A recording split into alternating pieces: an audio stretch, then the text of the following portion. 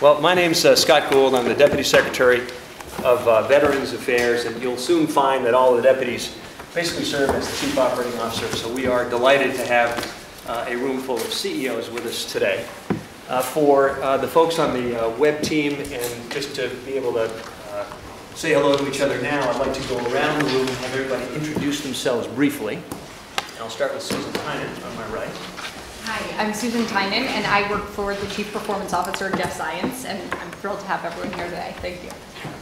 I'm Peter Darby. I'm CEO of PG&E Corporation. And I'm Ron Sargent, the CEO of Stables. Sam Gilliland, CEO of Sabre. John Procari, Deputy Secretary, Department of Transportation. Bill McComb, CEO, Liz Claiborne. Dan Poneman, I almost said COO, Deputy Secretary of Energy. Greg Page, CEO at Cargill. Jeff Fettig, CEO of Whirlpool. Sam Allen, CEO at Deere & Company. Chris Liu with White House Cabinet Affairs. Mike Thompson, CEO of Fair Oaks. Harold Mills, CEO of Zero Chaos. And we've got a lot of talent around the back wall here, CIOs and CTOs from around government. I'm going to depart from the script and ask Roger Baker would introduce himself and then go around so that everybody says hello. I'm Roger Baker. I'm a CIO of Veterans Affairs, and I work for Secretary Gould. I'm CIO of the Energy Department. I work for Secretary Gould. I'm Tim Schmidt. I'm the Chief Technology Officer of the Department of Transportation, and I work for Deputy Secretary Procari. I'm Dan Gordon. I'm the Administrator for Federal Procurement Policy. I work for Jeff Science.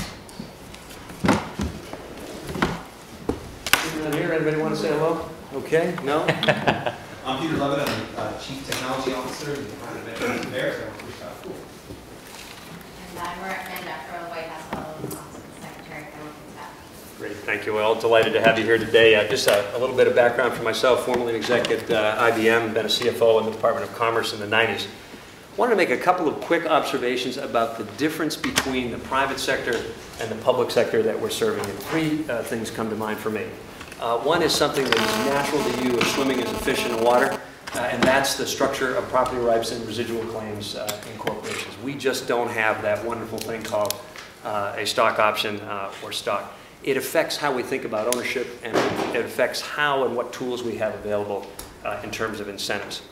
Secondly, we have a highly distributed decision-making process. Can you imagine having a board of directors with 535 folks?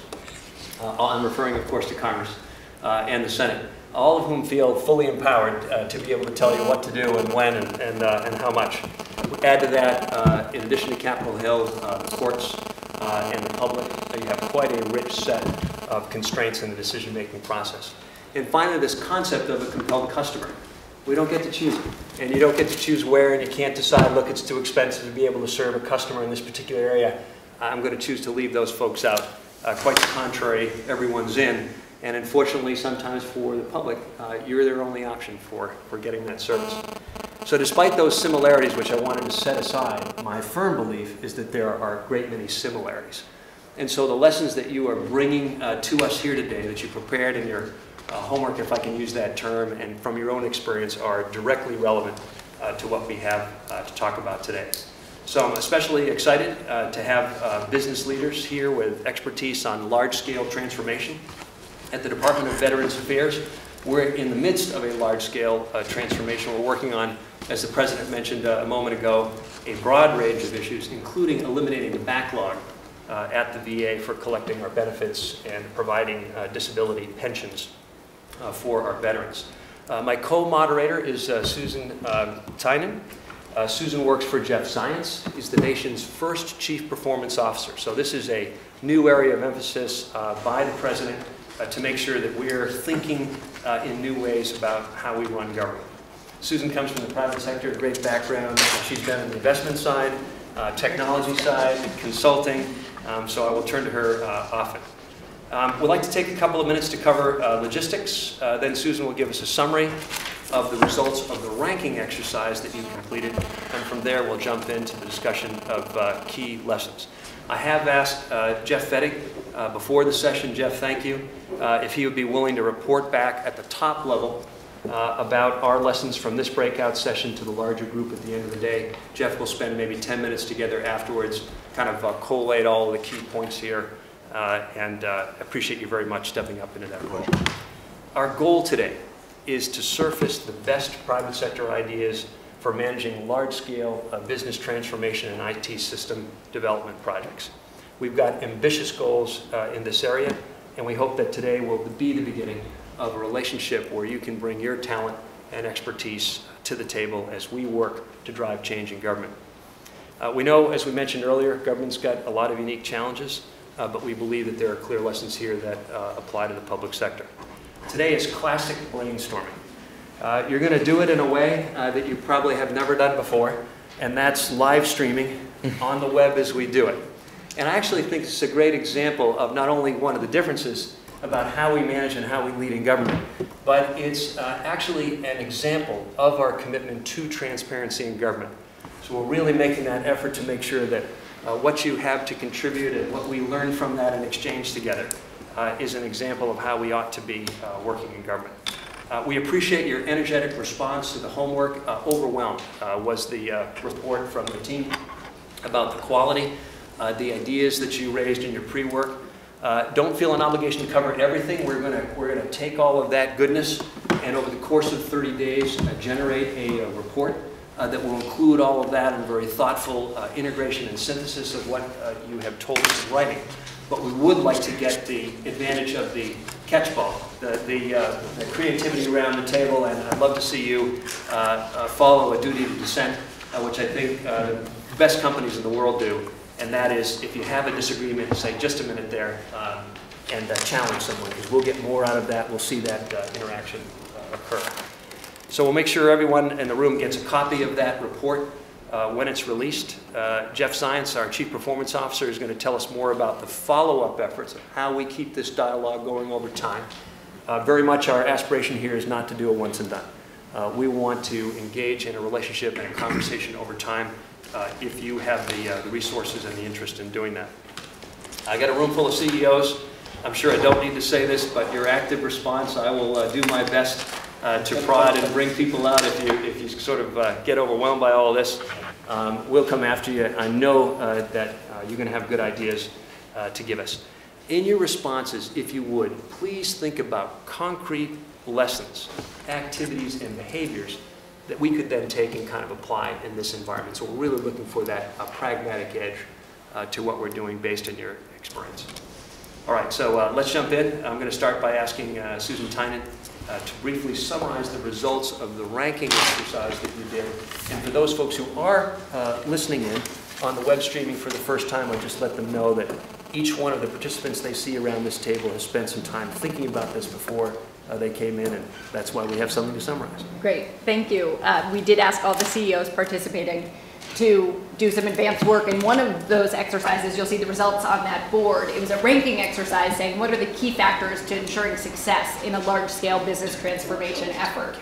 And I'll read you the top ones because I know it's hard to see back there. We weighted the scores based on your ranks, and a clear winner emerged, and it's that there must be an organizational mandate for change. So I don't know that there's a big surprise there. Second was identifying the right processes to engineer. And a close third was that there has to be continued engagement and accountability by the line managers. And so certainly in your anecdotes, we heard it too. And so these are hopefully a good frame for us to begin our discussions, but we're hopeful you'll let us know more about the how. We know these are broad general factors that everyone should consider, but how do successful businesses ensure they're done right?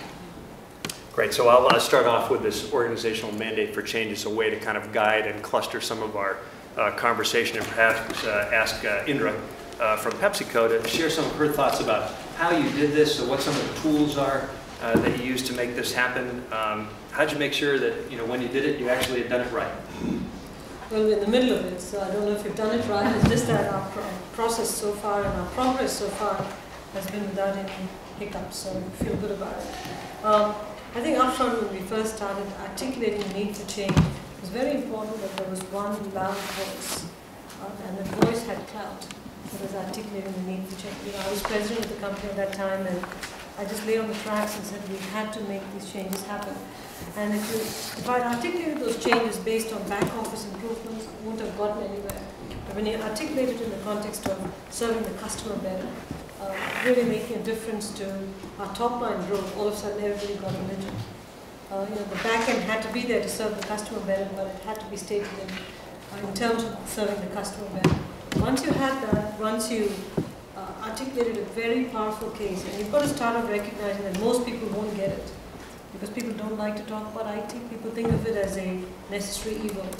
Once you articulated the case right, you've got to lay out a very compelling vision of what the future could look like. And that was perhaps the most difficult thing to do, because if you get carried away and articulate something that's so up in the ether, people just go, I can't relate to it. So you have to lay out a vision that was compelling enough, but quite near term, so people can say, I think I can get there. So laying that out is very important, and then taking it on the road, communicating it again and again and again, and getting buy-in from everybody. Ultimately, it became their project as opposed to my project. And then after that, you've got to appropriate the money and get going. And that upfront piece is critically important. And was there a set of tools on the Stratcon strategic communications that you used to get out on the road and convey the message powerfully? Oh, absolutely. We had to call the project some catchy name. It was really, for us, it was Project Catch Up, but we called it Project One Up, because nobody likes to be part of Project Catch Up. We said we're going to one up the competition with this, and so took it on the road, prepared all the communications materials, a lot of incentives for people. Yes. Did some fast starts. And celebrated the people who agreed to get on this project, guaranteed them careers, celebrated them, gave them additional incentives, so in addition to bonuses, they got performance bonuses on top of their regular bonuses. And at every point in time, because they were all in a separate program management office, they were afraid they'd get forgotten. So we tried to schedule board meetings in that location. We made sure the CEO came there as often as he could. And even after I became CEO, I make it a point to visit that location twice or thrice a year, give out chairman's awards to them or some sort of an award to them. It's very important to the company. Only in the White House could you go from PepsiCo to Liz Claiborne, but Bill, do you resonate with some of those ideas or concepts or challenges? Yeah, absolutely. I mean, the only dimension that I would add to what Indra is saying is when you hear her talk, what she's saying, and I'm not so sure these words on this form captured it, it's about creating a vision. And people aspire to follow. They look for leaders and they look for leadership. And what they want is they want a vision. So the mandate for change needs to be in language and in concepts that people aspire to the outcome. So that when you hear President Obama speak about the Department of Veterans Affairs and that particular project, the goal, the fundamental and simple goal laid out, ladders up to a vision that is big and powerful and something that nobody could argue with. And so I think that the goal in our big corporations, but in governmental departments as well, is to make sure that the mandate for change is not languaged in terms of processes or technology terms, but outcome-oriented vision statements that you could stand up and say, I want to be a part of making this thing better. So always putting things, I mean, we have a goal, and I'm sure it's the same at PepsiCo, of putting everything in an end customer framework. And I don't mean maybe the person that's going to drink the beverage or try on the dress, but stakeholders in the value chain of the business. And to put it in I want to call it a no-nonsense framework, where it doesn't sound like a great big god-awful corporate vision, but something that a Harry Truman would have put his arms around, So I just wanted to add that to that mandate for change is tantamount to an aspiration and a vision. Now, Bill, I remember from your homework, you said the vision had to be big enough that it created discomfort. Yeah, cognitive dissonance. I really believe that. I believe that when you talk about a mandate for change, if all the heads nod really easily, you probably haven't pressed hard enough. And that the great work comes when you actually press a button that creates some cognitive dissonance, and where people say, that's an impossible stretch, or there's no way we could get there. So in your particular case, it might be taking a backlog that let's just say your backlog is 3 months for a processing of a claim. a really audacious goal might be 2 hours. And people could say, there's no way, there's no possibility in it. But actually, when you push the envelope very, very, very hard like that, that's when you get actually into causing a mindset of what actually a mandate is. So stretching it and pushing it is, I think it's really key. The problem with a lot of these projects and a lot of this work is that organizations and people, when you start getting into groups and teams, they start neutralizing the ambition. Not intentionally, but it just starts happening. And the next thing you know, you go from being a transformational project to an incremental project. And it's one of the reasons why it's hard to believe the stories the president told downstairs about some of those facts at the Patent Office, for example, or even the situation at Veterans Affairs. And you stop and say, the reason it gets that way is that it's one thing to create a mandate for change, but it's another thing to really pull people to the big outcome. But just picking up from where we left off, initially the resistance in the organization is huge, because nobody wants to do it because it's taking away from your P&L, and they'd rather spend that on something else. This is where Sarbanes-Oxley helped, because we showed the as-is architecture of every application, every legacy, and told all the CFOs, or the division CFOs, do you know the certified financials based on this architecture? That terrified them. They wanted it cleaned up real fast, because, I mean, this maze, I mean, don't know where the data is flowing, don't know what the apps are telling you. You've got to clean it up fast. But crises are interesting. When I think back, just a few weeks ago, as we were ringing in the new year, I could hardly believe the 10 years that passed since Y2K. And I was thinking about the amount of sheer energy, resource, commitment that went in, because the outcome was considered by many of us to be binary. And what we accomplished from a technology perspective was amazing.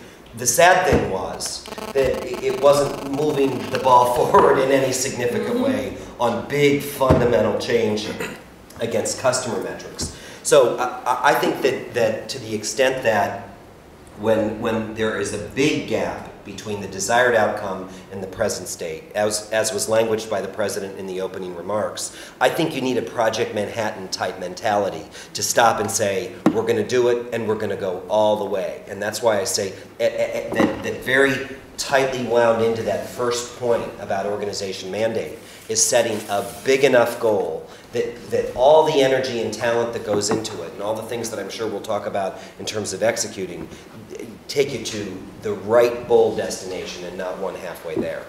Is that a powerful statement, a statement that applies equally well to those of you who have been and grown up in companies? Going through the resumes, I saw people who had spent 20, 30 years in a single firm, know their organization well.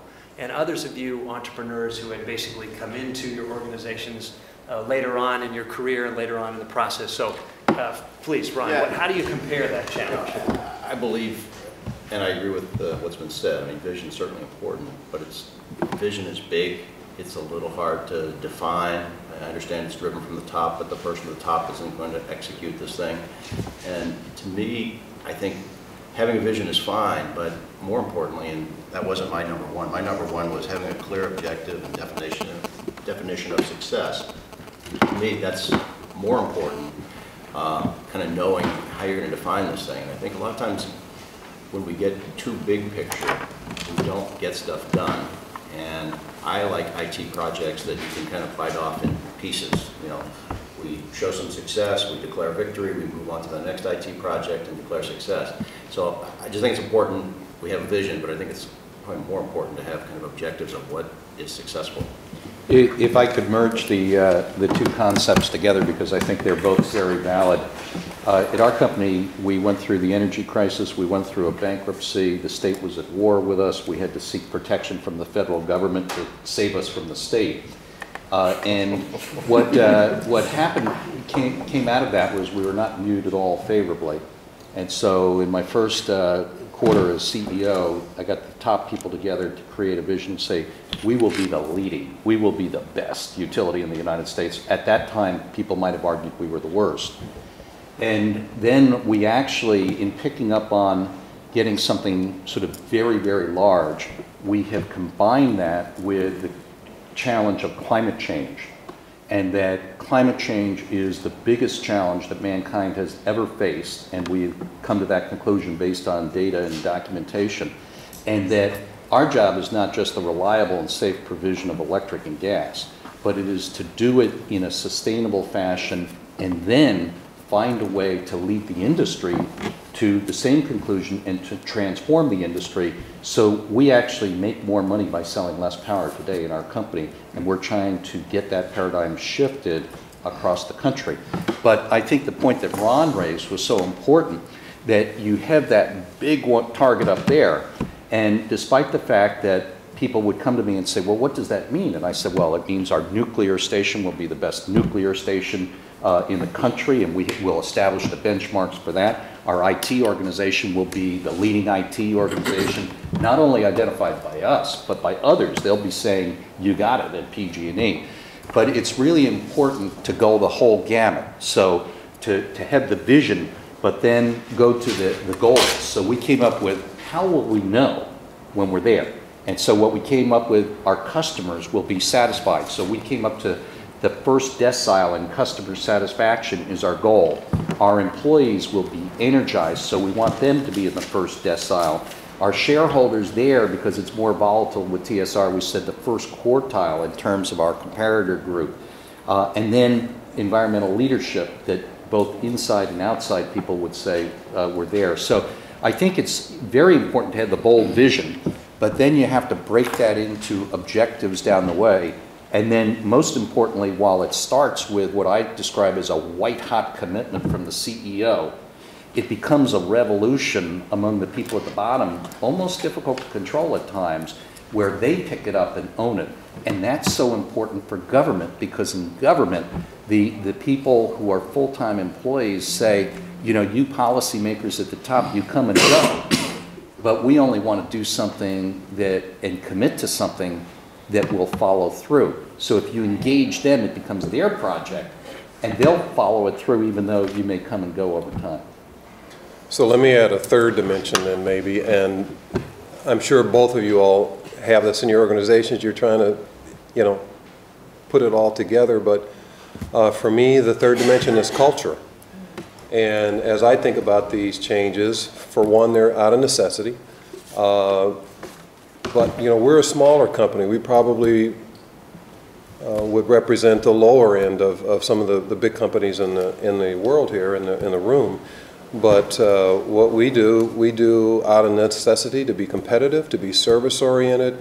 And to me, instead of creating vision statements, I try to create culture statements. And if I can get the people in my company to learn, agree, adjust to the culture that I want to create, that then becomes our transformation. Can you give an example? Sort of one that powerfully worked for your company. One would be pretty much everything we do on the service side.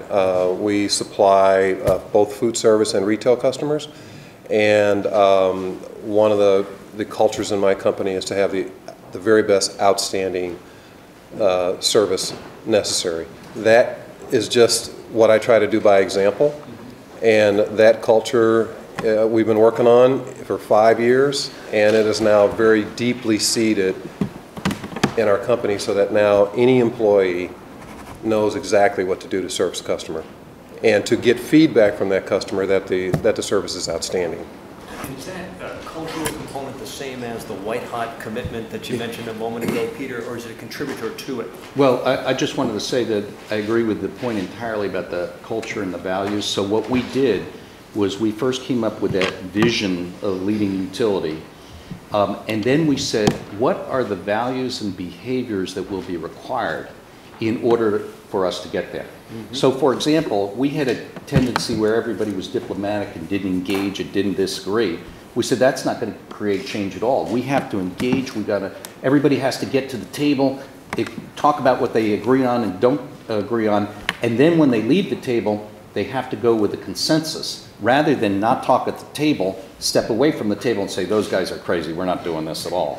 So we looked at the values and came up with things like integrity, direct communication, teamwork, which is so important, commitment to the environment, commitment to our communities. So the discussion of the values was integral to that discussion, and I'm sorry I missed that in the point, but do you know that almost at many of our meetings, we start the meeting with a discussion of values and say one person's going to talk about the values, one of the values, and then talk about how it relates to the particular business problem we're in. Because you will only get a focus on values if you're discussing it at each meeting. It can't be something up on the wall that the chairman and a couple of guys figured out and then they left it there. And people have to live it, and we discuss them all the time. Scott, I think it's a bit clarification. Are we talking about improving the functioning of any one department, or are we talking about streamlining government? Two very different issues, because if we're talking about making the patent department more efficient, then I agree with you, Ron. I think every 6 months you have a project implemented and carry on. But if you're talking about streamlining government, which is department needs to talk to each other, we want to have one procurement process that's highly efficient, you're talking about a completely new architecture for how government should work. If that's the case, I don't even know how you can start without a complete architecture of how you want government to work, and then translate it to bite-sized projects, but without an overarching vision. I mean, we are a $43 billion company. It took us a year to develop the vision and get it right and take it on the road and get people to buy it. For the size of government, I don't know how you can do it without it. So, you just have to start off saying, are you automating a department and function, or are you streamlining government? I think the distance between the two is miles. And I think we're going to see a dialogue play out where the problem here is T-shaped. It's both. Yeah. It's both a desire to profoundly affect the way government is run, and also to achieve it by deep vertical strokes in each of our agencies, which are themselves, in the case of the VA, a Fortune 15 company. Dan, your comments on energy. There's a third dimension to this, and it's interesting because when it comes to vision, as you were saying, Peter, we got vision in terms of the climate change mandate. We have a vision from the President of no nuclear weapons in that kind of future. And do we have a Manhattan Project? Actually, we were the Manhattan Project. We literally had a Manhattan Project, right? That was us. Right? And we have not only a vision, we have a visionary, as Peter Orszag well knows, Steve Chu, to articulate it. So we have some of those building blocks. Here's the challenge. We have those, and not only that, but virtue of our 535 members of our board of directors and Peter Orszag at the OMB, we are entrusted with $38.7 billion of funds to invest in Clean Energy and the Recovery Act, in addition to the things we're already doing. We have to be smart about how we take those investments and leverage them in a way that the market will pick it up. Because we're not producing energy for the United States government. We are trying to make those portfolio investments, whether it's on our advanced technology automobile program, biomass, smart grid, that will only work if they propagate through the marketplace. So for us to figure out, we do need that streamlined vision, but we have to have a vision that resonates in the marketplace. And I would learn a lot, I think, from hearing from our CEO colleagues, how to do that, because we know about the very first part, things that no shareholder should be expected to wait 29 quarters for a return, right? So we know that's a place we can add value. We know that if Wall Street will just finance the technology anyway, we're no longer needed. So there are at least a couple of valleys of death between those points.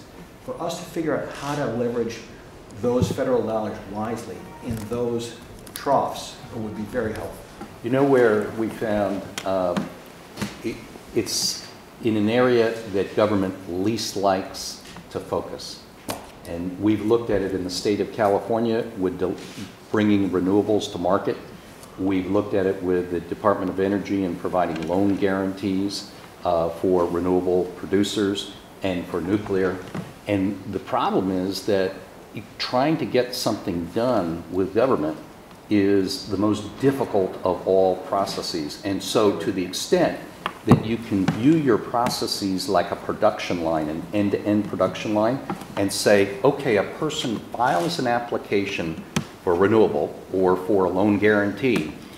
When does that product come out the end, the approvals, all of the necessary approvals, and how does that compare with what is reasonable? What we're seeing in California, between the federal government, the state government, and the local government, it can be 9 years or more to bring a renewable project, clean energy, to market. With the loan guarantees, I think, in a discussion this morning that we had over at DOE, the loan guarantees and approvals aren't coming out. And so what you need to do is say, is that a critical part of what government is doing? The answer is yes. How are we doing in that? Not well. Okay, we're going to develop a production line end-to-end approach to this. We're going to figure out where the roadblocks are. We're going to assign accountabilities, and we're going to get this production line running, because it's not now. It's not running in the federal government. It's not running in the state of California. The state of California is raising the bar and saying you have to do 33% EPS, but the gauntlet of collectivity of these different departments makes it impossible to comply with the law. Yeah. I think that's where I would also try to add a dimension, because as I ranked them, there was this whole engagement of line managers, and as an entrepreneur, the other sort of oxymoron in this is the concept of speed. And so while it is important and critical to have an overarching vision, every line manager has to understand how they fit into that. So whether it's you trying to get a nuclear site approved, or whether it's someone trying to get a passport approved, they have to understand how it fits into the overarching vision of better government. And you have to have the audacious goals that lead to, sort of faster cycle times and speed. And that takes you back, in my opinion, to Ron's statement of saying you have to break it up. You almost have to have the overarching scenario, but every group, every team also has to have how their actions will fit into that overarching vision, so that you can get something actually done. Because you can spend a lot of time talking about vision. You can spend a lot of time campaigning or promoting vision around the company. But if things aren't actually getting done, if cycle times aren't decreasing by 40%, or if it doesn't take 1 year versus 9. But remember the task, right? It was a grid full of things that you would like to all prioritize 1, 2, 3, or 1, 1, 1, 1, 1. Yeah. So it wasn't an either or here. Yes.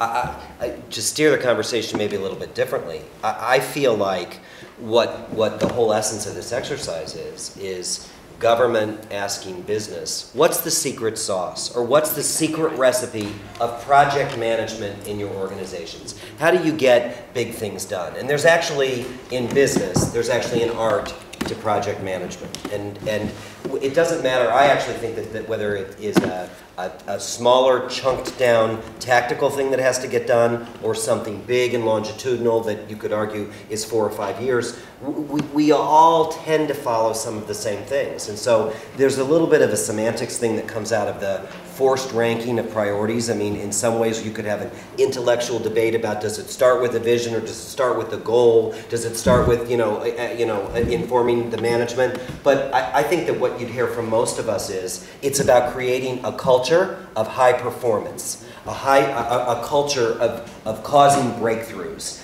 And when that's the mindset, which is in the archetype of business versus government, you don't think of it necessarily as happening in government. And when I hear the president speak this morning, I hear him saying he wants to create intense high-performance teams that are very outcome-oriented and that result in efficient use of resources. And so, I think that as we carry on this discussion, you may want to get us to you may want to force us to pry into the secret sauce of building and running high-performance teams, because it's all of these things that we're all talking about. With one big elephant in the room, which is this concept of reward and recognition, which is fundamentally different in government sectors than it is in private sectors.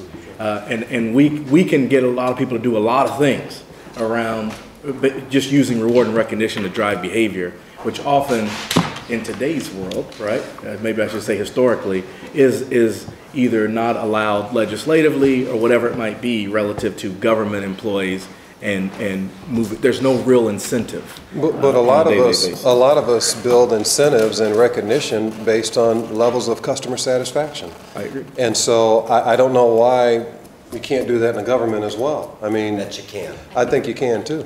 One of the things that you do there first is you might start using the term customer. Who are your customers internally and externally? The first day at work as a CEO, somebody came into me and said, well, the ratepayers, we got to do this or that for the ratepayers. And I said, I want to expunge that term from our dictionary. And they said, why? But, you know, the commission describes it as all ratepayers. And I said, well, a ratepayer is a prisoner of a monopoly. A customer is someone you have to go out and win every day. So, you know, when you look at the question of government, you should look at how government acts and says, do you think the behaviors of government in its totality are that we're in charge and we're going to tell you what you can and cannot do, the people? Or is it a government that serves the people and has the characteristics of it? So you might want to think about changing the term to customer, because going to culture, it's a whole change in mindset. We are here to serve. Now in our company, there's some people who say, I don't deal with the external customer. And I said, yeah, but in order for the whole organization to work, you have internal customers, you need to identify them, and we're going to give you a report card on how are you doing serving them, and the company is going to have a report card with our external customers about how we're doing serving the external customers. So, you know, you might think about right at the mindset, how do you change the terminology? Do you call, you know, our people, the citizens, you call them customers? You figure it out, but there needs to be something that signals the change in mindset. Many B2B customer relationships that you would define. But Harold's point is a really interesting one, to say crack open big time the issue of variable comp for performance, pay for performance. And this isn't a discussion about stock options. It isn't. It's a discussion about variable pay for performance attached to achieving big project outcomes. Paid out as project teams that achieve a big result, save the government X amount of money, and self-funds a bonus pool, in effect, for a result. We've clearly hit a rich vein here. If you look at the chart at the top, you see that by a factor of twice as much, this was the #1 thing. There's a lot of passion and interest around it, and I think that what you were communicating in the homework and the discussion here is that once you create that mandate for change, you direct that passion and you guide it now to your first choice set, which is what to reinvent, which processes to attack, and how to frame the end-to-end business process from a customer has an idea all the way to completion, and it's, in our case, crossing sectors, private sector as well as public sector. Sam, thoughts on what you do when you finally figure out this is the thing that I want to reinvent or dramatically improve, and how you go about doing it? Yeah, and let me just comment a bit on deciding on what that thing is. And I do appreciate the comments here about, you know, setting hairy, audacious goals. I listen to some of the, you know, I think about some of the challenges you would have, whether it's culture, it's people, it's incentives. And, you know, I look, you know, those are mountains whose peaks I can't see off in the distance as I think about how far you have to climb. And I guess one of the things I would say is it really does seem important to me. And, you know, Indra brought up the point about what is it streamlining government? Is it common procurement? You know, common procurement across all these agencies, I think, you know, okay, I don't know. That's not a mountain I can even see out there. And so I do think it is important, and my view would be within agencies as opposed to across agencies, to be looking at what that goal is first off. I think the other thing that we have done, our experience has been positive with, as we've broken the big goal down into pieces, and as we've thought about the phasing of that at every phase there is some customer or consumer benefit, and that something they can see, something they can believe in, something that your employees can have passion about. So you can set a goal that's 3 years out, or and I don't even like those. I'm really down a path of saying, if I can't get it done in a year, I may not even want to embark on that task. And of course, there are multi-year types of projects, but I think you really have to set time frames, you know, design to time, design that process to time. But those phases, they have to have a benefit, even in the very first ones. We had set a goal of taking a lot of costs out of your customer service, and you know, you think taking costs out of customer service, that probably won't result in better customer service. But we embarked on a goal that said we're going to either maintain or improve it, and we're going to do that by taking a lot of the things that our customers sometimes would wait on hold to get answers for, taking that online. It seems like a very simple thing, but we started taking a lot of the very common things, the very simple transactions, and put them online. and you just make your way down a path over a period of a couple of years. But each individual thing, you've got a goal, you've got a customer benefit, and you really have an employee base that begins to see, you know what, we're really making a difference here. And those things that are really complex, that are really hard, you may not solve that with IT. You may solve that with people, and that can be just fine. It's very difficult in some cases to automate the very complex. But take the simple stuff, break it down into pieces, and get it done, and over short time periods. Jeff, similar lessons from Whirlpool? Well, actually, it's quite interesting listening to all this because we are a older company, if you will, that has gone from industrialization to becoming a consumer company, and so we've kind of lived through almost all these phases. And you know, as I think about it, you know, I think unless we narrow this, at the forefront, the first question is really, what are we trying to fix? And is it the role of government? Is it the attitude? Is it the tools? Whatever it is, I think the technology portion of this is, at least in my mind and experience, that isn't the issue. It's always enabled by technology. Technology is not the challenge or the issue, personally. But you know, from my framework and personal experiences, is we've lived through the big vision, the hype. We've lived through the knuckle down, and ultimately it became a cultural change, and from a business need.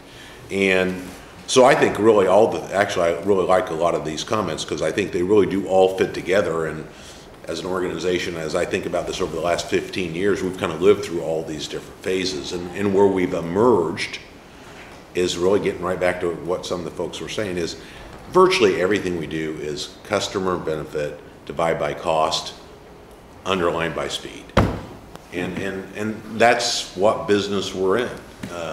And so as we built the tools and processes and capabilities that enable that, it's led to what we call an organizational excellence culture, or we're still trying to build it because you're never done. And it really, so I kind of, in my own mind, you know, there has to be a change management mandate, particularly you know, in private sector. Sometimes that change management is you'll get killed in the marketplace if you don't get competitive.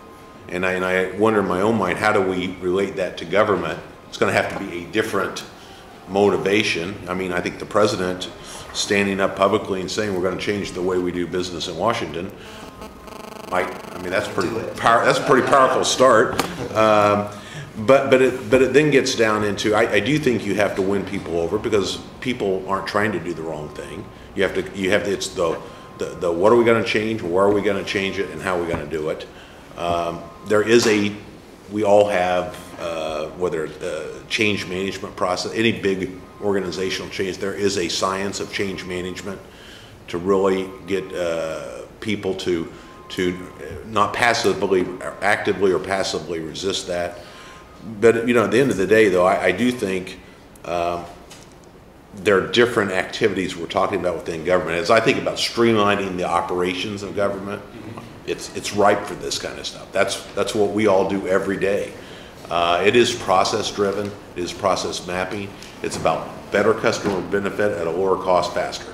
And there's a lot of great professionals in the world who do that every day. The last thing I would say is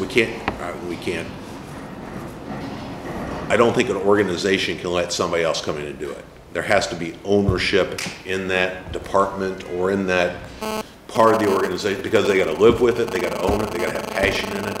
I think the mechanics of how process management enabled by technology is, frankly, I won't say it's easy, but it's quite well known. I think it's the what are we going to change, it's the change management that's going to involve an organization. How do we apply these well-proven tools in the private sector and do it in a government environment which has different human resource incentives than the private sector has?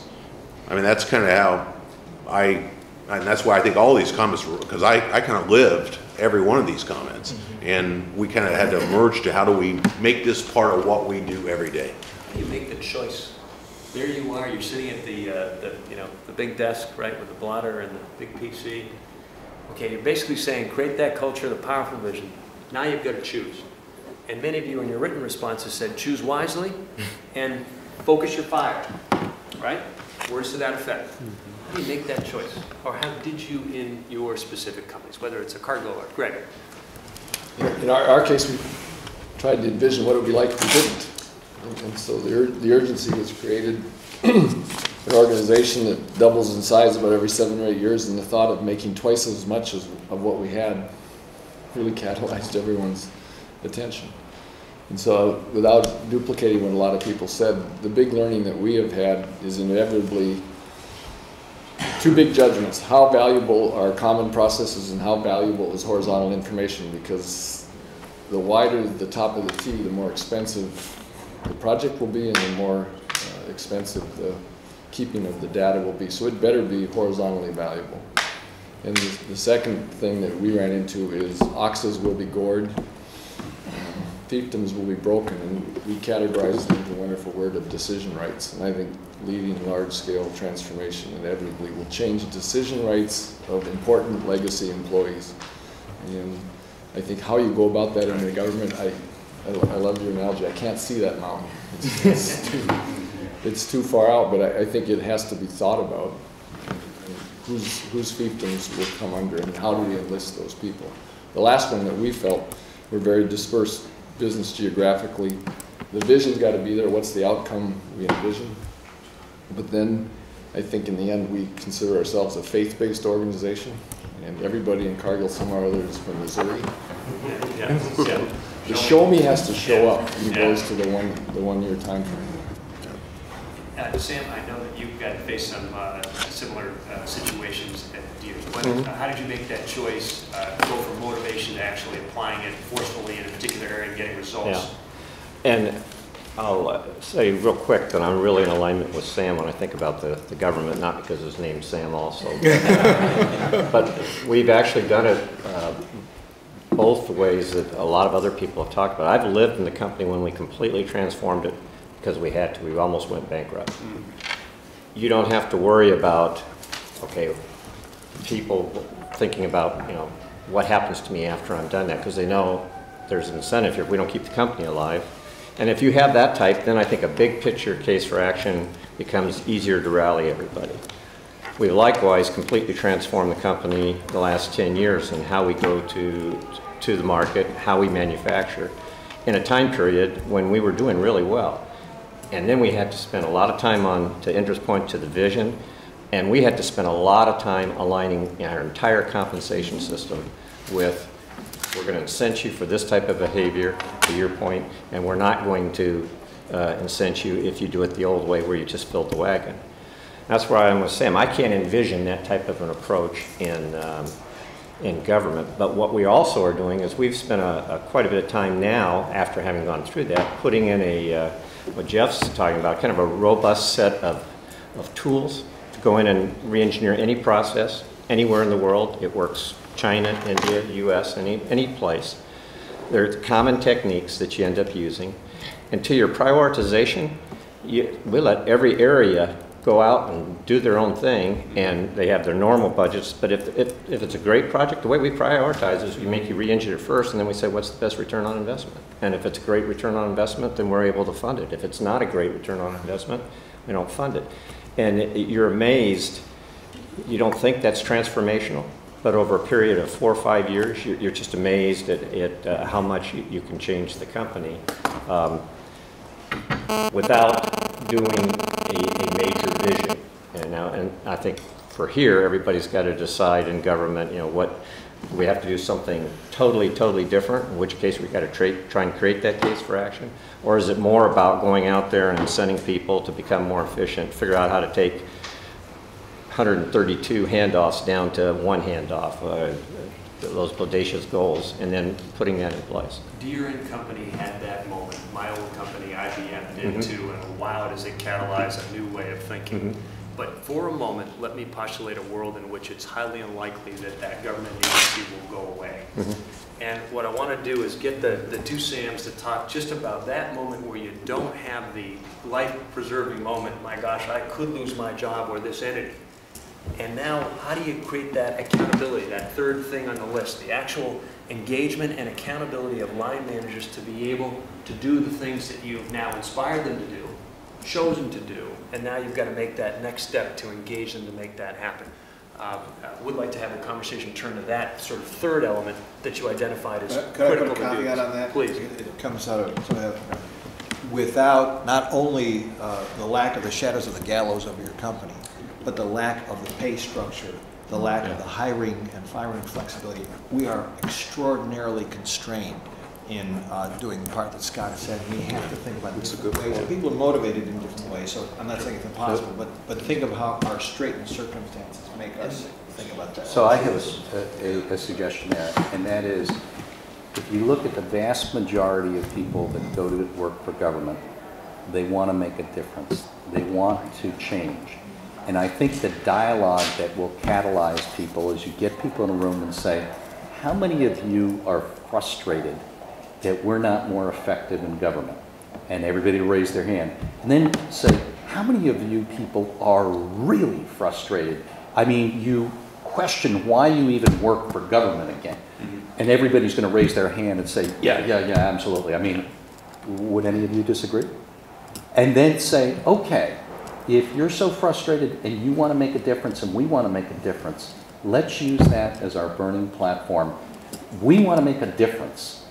Let's work together to make it. And I think that'll be a stronger incentive than pay. I mean, I've recently worked with some recruiters and people that evaluate managers and all. And, pay isn't irrelevant, and pay is very important, and we have it. But for most people, that isn't the #1 motivator for why they go to work. Especially when they can get paid very well and have a very bad experience, they're going to quit sooner or later, and they're going to be very unhappy. But there are a lot of people that get paid a very small amount and love coming to work and think that what they do is very important, and they're energized.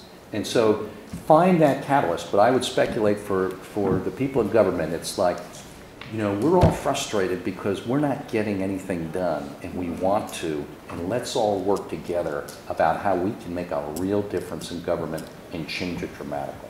Scott, to that, have a comment there to that end. I believe that most people don't purposely do something bad, slow, or costly, and I think that private sector or government sector, that's probably still true. And that one of the things that, as I thought about this as well, is when we talk about the businesses and why we do things, I mean, it's competition, it's performance, it's result, but it's also based on metrics a lot. And the good thing about metrics, if you find benchmark metrics and somebody's better, most companies have competitive spirit, and you're always trying to figure out, how do I become better? And it made me think about what metrics, or how do you, and maybe you have them, how do you develop the right metrics within your department or your division of your department and so on? Because I think if people knew there was a better way to do something, just the natural positive part of people is they would want to do it. But you only know what you know. And if you don't know any better, then it makes the task even more difficult. I think our question back is about your metrics, actually. What do you look at as a chief executive? Well, again, I would go back to, I mean, we have what we call a balanced scorecard or dashboard or so on, financial metrics, customer metrics, operational metrics, and people metrics. And we don't, financial metrics have always been hard metrics, okay? And in all these other areas, 20 years ago, at least in our company, those were all soft. Customer metrics were soft, and people metrics were soft, and so on. We've, through process management, through learning, through working with other companies, through benchmark, we have hard metrics for everything we do. And if we don't, then it probably doesn't get done. And so, at least in our type of business, having having data and good metrics which lead to the outcomes that you want is critical to running our business. And the better we get at it, the faster we move and the more progress we make. This is actually a very helpful discussion. As we're focusing on accountability and engagement and the metrics, I'd urge you to help us in a slightly different way. Peter, you mentioned, think about processes as production lines, and it's a really good point. In transportation, that's fairly easy. We have actual products. We deliver them with state and local partners. You measure them. That's fairly simple. The issue is a little bit different. If we focus on the output and the metrics associated with that, we're missing the larger point, which is transportation is a means to an end. It's supposed to be an enabler for larger goals, which we haven't really re-examined. So in the context of climate change, for the kind of economy we want to build in the future, if we just focus on that, we will be better at doing the wrong thing. And so it is really taking a step back and thinking about what exactly, and agreeing and getting that engagement on what exactly we need to do to actually be that kind of enabler for the goals that we have as a country. So, for example, in transportation, you might say, right now, transportation is 33 or 34% of all of the CO2 emissions in the United States, and they are at certain levels. Right. So we're going to institute policies and approaches that will bring that down, and that'll be the scorecard. It's an external scorecard. So, for example, it might be, what do we do to promote the electric car, which is the single most important factor in potentially driving down CO2 emissions. But those steps, and another one would be for us, that's exactly where we're headed, but goods movement. If we do the same work for movement of goods that we've done in the past, we're certain it won't serve the economy of the future. So we know we need to change that, and there's a pretty big process of making sure that our employees understand that and buy into it before we go too far in changing your production line to produce the wrong product. Exactly. But a big part of this is there's a culture and theme in this room of what gets measured gets done. Right. Right. Okay, and so one of the big things is, you know, in the example of Veteran Affairs or in the example that the President gave on the Patent Office, you know, if the inefficiency isn't captured and measured and staring you in the face, it isn't going to be tackled as a project in the first place. And so a big part of course, what you're saying is right. You've got to focus on the right problem. You have to solve the right problem. But maybe a precursor to a lot of this is identify, if the government takes on a culture of streamlining and attacking inefficiency and looking for resource maximization, you're going to start looking introspectively at measuring things that will, for the first time, put a line of sight on the inefficiency. Right. And out of that will come, you know, a revolution. Out of that will come the notion that we can't live with this. We can't live with this. Gets to some of your points about who do we want to be, the values of what kind of company are we. When you look at and say it takes a veteran 3 months to get paid for a claim, you stop and say that's not who we are. Right. That's not what our department is here for. Yes, what we're here to do is, you know, and you name it, and this gets back to the goal setting and then turning things into a project. And then to the earlier point where this is why you have to have alignment between the larger vision and the smaller goals that you're trying to achieve, because who cares if it's 3 months at this point, right? Let's put that on the board and let's just all say it's 3 months. So how do we make it 2 next year? Or how do we make it 1? But if you have the metrics up there and you have them visible to everyone, and your metrics have to align with what you're trying to achieve overall. I mean, they just can't be, you know, sort of made up at the end of the day. But if they are aligned with what you're trying to achieve, then people can see those, and they can see their sense of accomplishment and helping to achieve those. We walk around and say, what gets measured gets done. Right. Yeah. Without it, you're flailing at the end of the day. We've actually experienced that. We go back to actually Peter's excellent line about the production line. The one place we've done that this past year was precisely on this Recovery Act. $38 billion of funding. We have to get it out smart, and we have to get it out fast for it to stimulate the jobs. So we had a target to obligate at least $20 billion of it by the end of the year. We got to $22 billion. We introduced through that mechanism measurements we never had inside the department. Now that we've had success in that space, we're going to take that as a best practice and try to propagate it across others of our program. We're going to suggest the following at this point. We have about 12, 15 minutes. We're going to do a lightning round around the table. There's so much, a lot of folks have gotten a chance to talk, and I'm worried some not as much as others. Indra, you're on. Just take a minute, and we'll go a minute each around the table. Anything relevant that we haven't covered, any point that you want to particularly emphasize?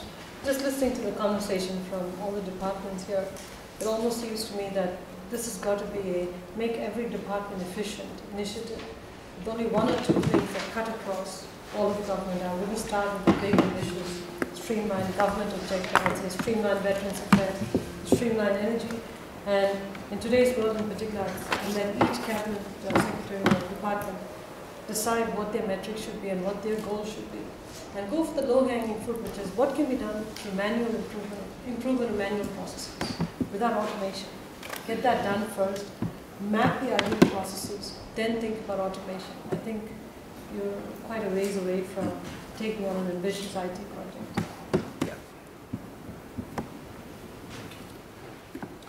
Well, I guess I see the reason why we're having these sessions today. I think there, at least from my judgment, there seems to be a sense that there are things that we do every day in terms of how to move the ball down the field, if you will, that government perhaps doesn't.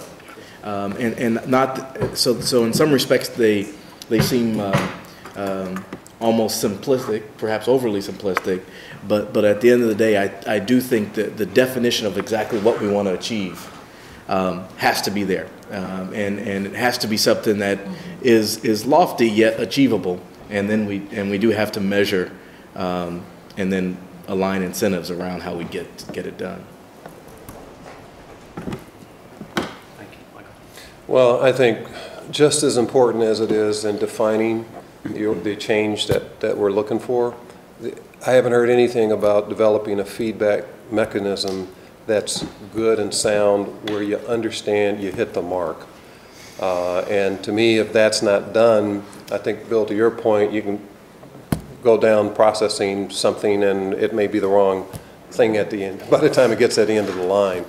So I just like to advocate putting in as much emphasis on some, I don't know if it's broad, individual, department, however it may work, but there's got to be a way to get feedback from the customer.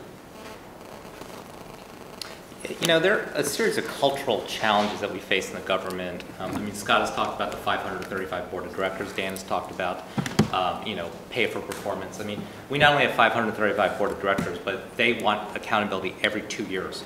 Whereas we have a president who's looking at a 4-year, 8-year time frame. There's not an analogous situation to a company where you also agree on a 5-year plan, 10-year plan. We have people in Congress that demand accountability every 2 years, and that's part of the problem. I mean, the second part of the problem is that and we've talked a lot about customer satisfaction. We essentially have 15 executive departments that are monopolies.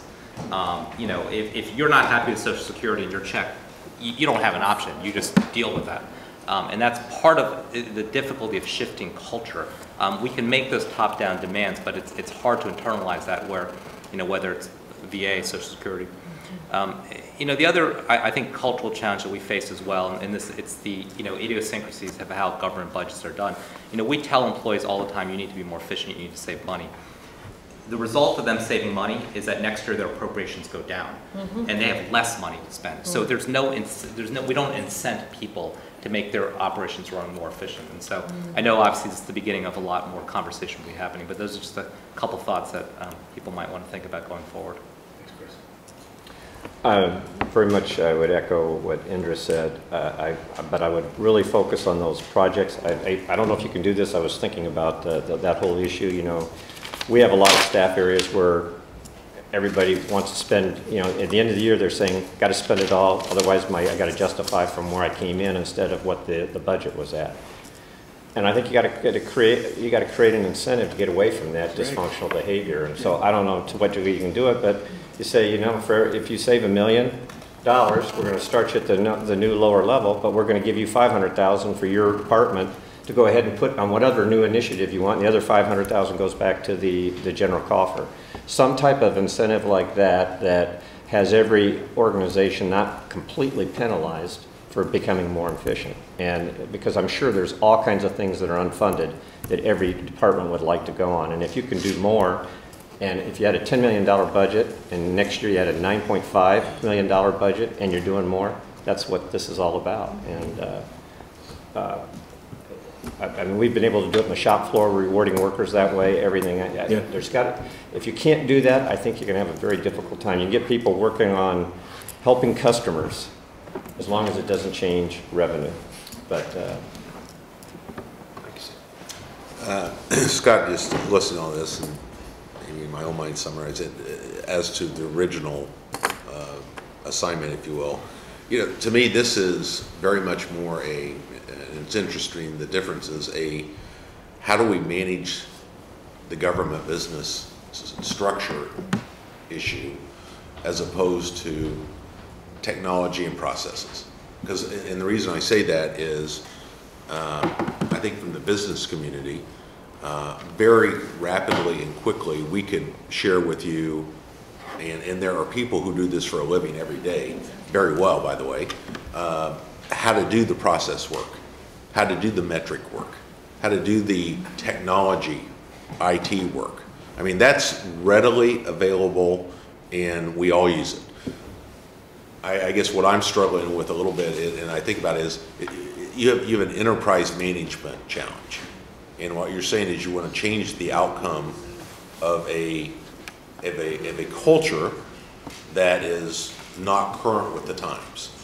And that culture needs to be somewhat like a business in that they're fast, efficient, delivering customer service, et cetera, but we've got big constraints due to the nature of the government in order to do it. So we can't replicate a private sector organization, and we got to. And to me, it's then okay. How do you define our own fast, efficient government that works where systems are aligned to drive the outcomes that you want? And so, having said all that, I guess my summary is, it's really important we define what problem we want to solve. I had hoped that Jeff would have spoken until the time was all used. I think to begin, you have to start, and the cultural challenge you have is a big one. But I do think there's a lot of altruism that can be harnessed, and I think it has to be done in small pockets. And people need to belong to tribes of a size they can really have membership in.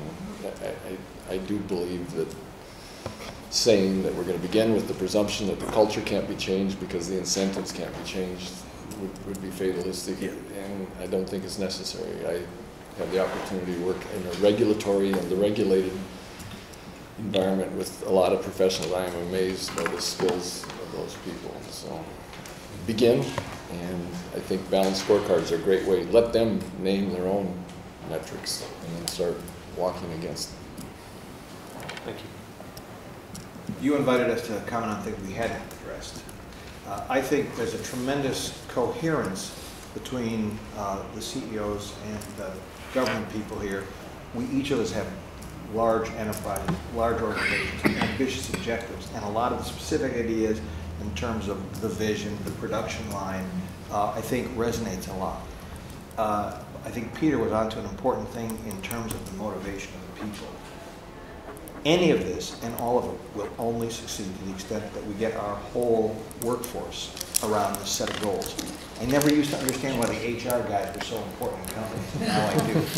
So to the extent that you want our federal employees to be able to bring us into this end state, I want to make sure that they are for the right reasons. They want to serve the public, they want to do good for the country. We owe it to them, I think, to make sure that there are career paths that would permit that. We should let them cross the stovepipes and experience what some of the other agencies do and experience. We should make sure that they've got training to keep them refreshed and renewed. As our vision evolves, so may their capabilities. And I think that's going to be critical to our success as much as many of these other things. Take your points. Thank you. Yeah. Building on what Greg said, I think that an enormous amount could be accomplished in a tiny amount of time by everyone that is leading a group to just say, do more with less, much faster is our mantra. And as a company that has gone through, stop and think about it, we're a fashion retailer in the last 15 months. Can you imagine what that world's like? We've had to reinvent our company to not go bankrupt, and we are past that, and we've come out on the other side. And I have to say, it's because we got all of our associates actively involved in what are we going to do and how are we going to do it. And they themselves have come up under the mantra of do more with less, much faster, some phenomenal initiatives. And I believe that great leaders create crisis mentality if there's a crisis or if there's not a crisis. If I were running Veterans Affairs, I would say if it takes 3 months to pay somebody, it's a crisis. And it may look different than the potential of bankruptcy or, you know, losing your bank lines or those kinds of things. But it's up to us as leaders to create that kind of environment. Do more with less, much faster. Bill, you were right. What gets measured does get done. And at the same time, radically realigning those measures for what's needed for the future is the immediate task. And it's something we're in the middle of right now. I point out that Dan made the same point, I think. The motivating thing for our people working with the recovery projects, the stimulus projects, was we had to do it. We had to do it right away. We couldn't fail. It was a sense of national mission around it. And they got to do a lot of things very differently than where they did it before. To some extent, that's the model for us. Just two things. One, back to the accountability point. You know, I think as I look at the backgrounds and capabilities of the assistant or the deputy secretaries, there's a lot of business experience. These aren't new concepts, I think, to many of you. So I come back to the accountability point, and I think, you know, it is as simple as setting objectives and metrics and paying attention to those things. But beyond that, it becomes really important that you have the right people. And, you know, to your point about human resources, I think it's going to be important that people that work for you and the people that work for them are very strong leaders, and you've got to get the right people in place to make this type of change work. The second thing, and it's really complimentary of what Bill is saying, there is nothing like a crisis to drive innovation. Nothing like a crisis. And I take your point about the appropriations issue. You save money and you won't get it back in the following year. That is not unique to government. That is a common business practice. And I think setting budget constraints is a fantastic way to drive innovation. You know, we had a project with 50 people on it. It was going nowhere. We cut it to 10 and said, goal's the same. Let's get it done. And they were able to find different ways to get to the goal line. Crisis or constraint is a very strong way to drive to a different end state. I had 4 quick points. I'll be quick. And just to repeat some of the things that have been said earlier, I think technology is not the answer. I think it's only part of the answer. And this process change thing is really important. I think we've saved a lot more money on process change over the last 5 years than we have on IT projects. And I think it's part of that, having a stop doing list is really important as you kind of work through these things, because there's a tendency to kind of keep doing what you're doing and then adding on. The second point, and I think this is particularly true of the government, is that I think the government has a tendency to select vendors based on the lowest cost to the government. And when you look at all the other pieces, whether it's the service capability or the ability to scale or the ability to protect you in a downside situation or service or upgrade capability, all those things are really important. And giving the award to the lowest bidder might cost you more down the road. Best value.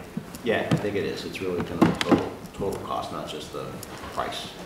The third point is, I'm wondering, is the government setting their sights high enough? I mean, we've got targets to reduce, I think, expenses 3.5% this year, 3.5% next year. Given the crisis that most of us have lived through in the last 2 years, 7% over 2 years sounds a little wimpy. Given that how we're running our businesses, and I just throw that up for consideration. And I guess the last point is that you should use us to help, because I think we can help not just 4 hours in January, but I think this group. There's a lot of people who are willing to help work through these changes and share best practices and do what we need to do. Thank you so much. Believe me, we'll be following up on that idea. A few quick points. The first, it was great to see President Obama here. This is the greatest challenge people have probably undertaken in government in terms of organizing things. The president will have to be intricately involved all along.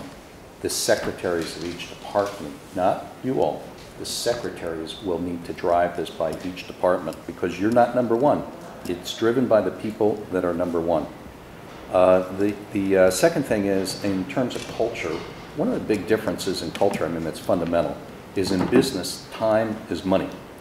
In government, you don't get that feeling that time is money.